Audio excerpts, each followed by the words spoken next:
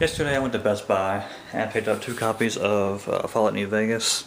Got for $10 a pop, which is pretty good considering this game still retails for about 40 bucks, or cheap as 20 bucks at GameStop. But got one for me, got one for Clay for a late birthday present.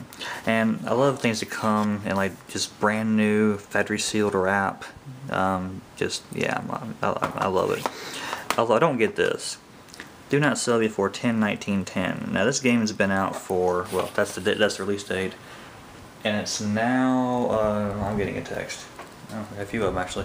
It's now, yeah, July of 2011. I don't think that you need that on the case anymore, people. I really don't think that you need that on. I guess Bethesda's in charge of that. I don't know. That's the company who made the game. For those of you who don't know. I don't think that you really need to print that on the case anymore, because I know the Best Buy sold out of this game since its release date, so why is it still on there? Makes no sense to me whatsoever. I'll get back to my text in just a second. But yeah, I've got 2 copies of that. I might finish it eventually someday. Those of you who know about that game know it's a long ass game. But it got me thinking about a game I used to play back in the 90s. It was on NES. It was called Bible Adventures. I'll link a video to it somewhere around here. You can click the red box, or I'll put a link in the description to it, and you can go watch a little bit of gameplay to it, about 4 or 5 minutes long. And it had Noah's Ark, Baby Moses. I'm gonna sit down for a second. I had Noah's Ark, Baby Moses, and David and Goliath. And David and Goliath, the video that I watched, didn't have David fighting Goliath or anything like that. It just looked kind of bland, really.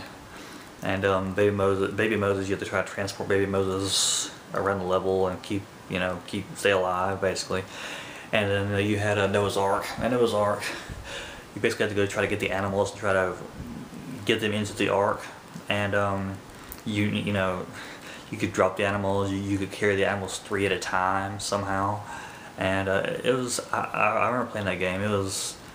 Apparently I mainly played Noah's Ark because that's the only thing I remembered about the game before I looked it up. And it was pretty fun when I played it. It was hard to stop from yawning. Excuse me. It was hard to, and I'm probably going to watch this video again. I will watch this video again at some point, so that yawn, and then I will yawn. So, yeah. But, yeah, I just like the Noah's Ark level. Is difficult because I think that you could get anything from birds to monkeys to ponies to I can't remember all the animals. They have like this list of like 10 different animals that you can get, because obviously they can't fit the entire every species in the world into one game. That'd be a long. Well, they probably could nowadays, but that'd be a long game. You have like this checklist of 10 different animals that you have to go collect. You have to get like a male and female of every kind, and it was fun. It was challenging. You can tell by watching the gameplay. It was challenging, but it was fun. It was a fun kind of challenge.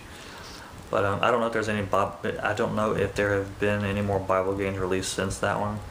I'm pretty sure that there has somewhere, but and I don't mean like little children's Bible games. I'm talking about like like actual games like on like consoles, like a Nintendo or in it, stuff like that. But I figured that was something interesting to share, and I'm gonna end this video. I don't want to make this video too long.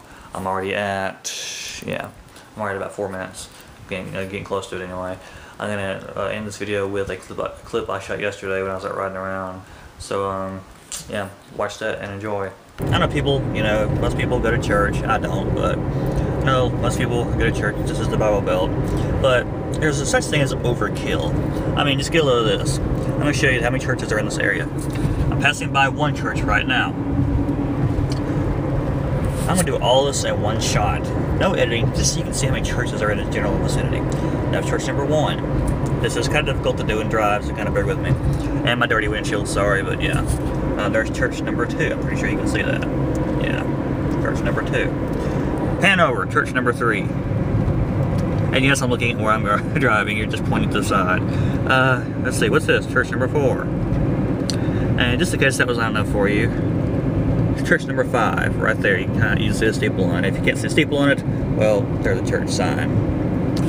5 churches within, what was that, less than a quarter of a mile? Maybe several hundred feet, a couple hundred yards. Kind of crazy. And there's another church up here that I'm not gonna wait that long for, but yeah. kind of crazy. A little bit of overkill there.